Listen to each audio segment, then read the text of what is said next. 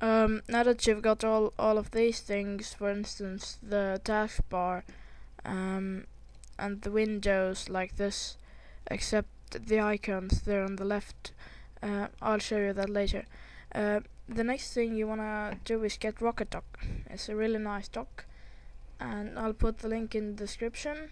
You wanna go here, I'll put this link. You wanna download it, then install it, run it, and then it won't look like this yet.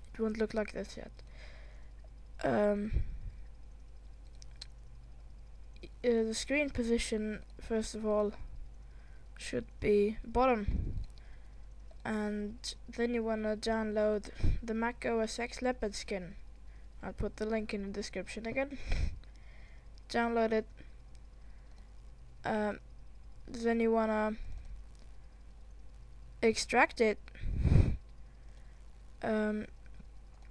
where you put your Rocket Dock. See, there's skins. You wanna put it in skins. I already have it here. You just wanna drag it in skins. Then you should restart Rocket Dock. Go to dock settings. Was it? Yeah. Put style, theme, and scroll down and see Mac OS X Leopard. Yeah. So then you probably want to get the cursors I have. Well, actually, you've already got them. Remember we downloaded the Zeus OS X something. So you want to go into personalization, mouse pointers. I already have it, but you choose none and browse. Then you want to go into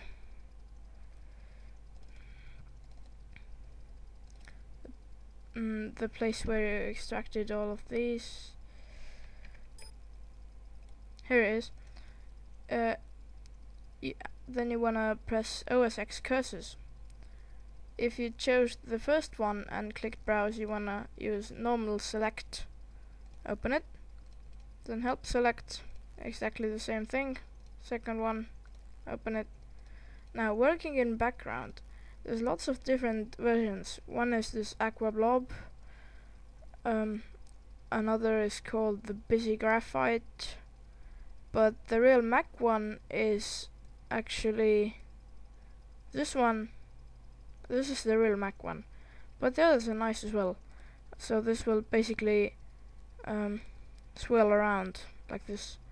Then Busy, you wanna there's also different kinds, but the Mac one is this one, just Busy. And yeah, all of the others are there too. Then you wanna save it as and Mac OS X. Of course, apply it as well. Then you probably wanna get the screensaver for Mac. It's really nice, and actually I really like it. To get this, I'll put the link in the description. You're gonna go to this site and click download over here. Then you wanna extract it wherever you like. No, actually you wanna extract it in the Windows folder.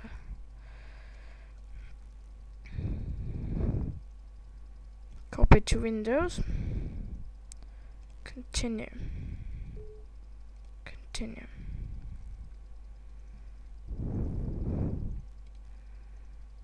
Then you wanna right click and install. Run.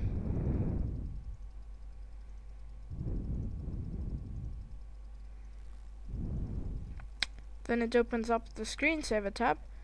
You can choose your screensaver and choose the flurry and apply. Now we got the Mac screensaver as well. It's really nice.